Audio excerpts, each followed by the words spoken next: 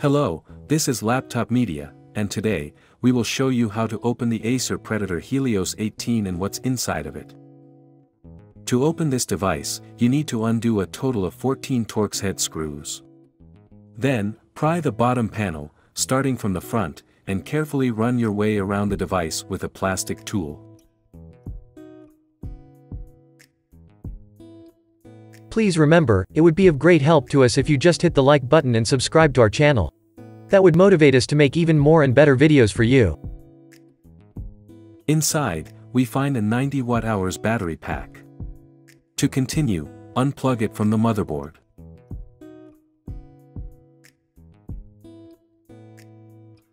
Here, you can put up to 32 GB of DDR5 RAM, working at 5600 MHz.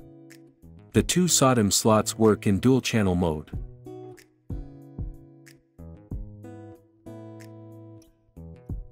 In addition, there are two M.2 PCIe X4 slots, which fit Gen 4 SSDs.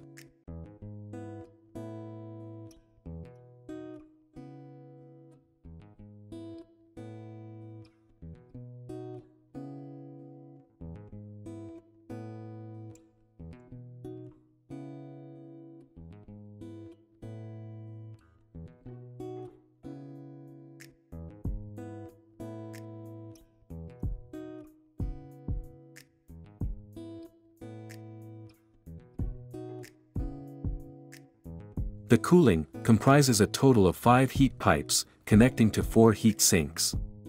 2 of Acer's AeroBlade metal fans blow the heat away from the device, while a couple of heat spreaders deal with the VRMs and the graphics memory.